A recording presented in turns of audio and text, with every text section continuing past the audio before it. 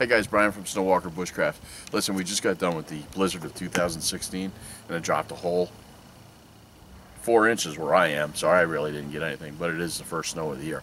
So what I want to do today is I want to show you how to get water by using the sun and a water generator instead of having to build a fire and melt down our snow or our ice to get drinking water. So don't go away.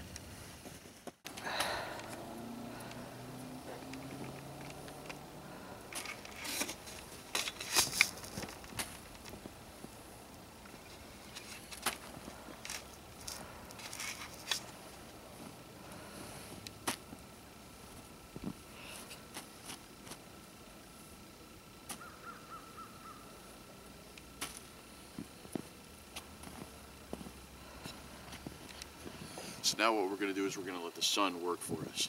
In theory, the black bag is going to absorb the sun. We're going to melt, and hopefully we'll have some bit of drinking water when we get done. We're going to go take the snow beast for a walk. We'll see how long it takes to get a little bit of water in here.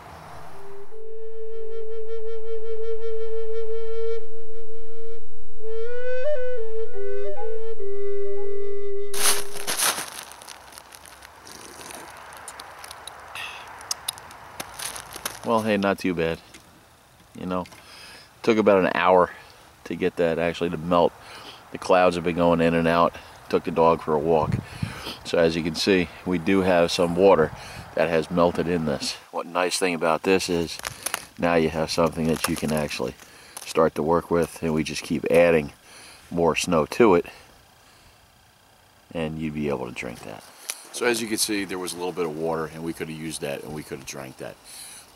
Obviously, the more that you put in there, the more water that you're going to get.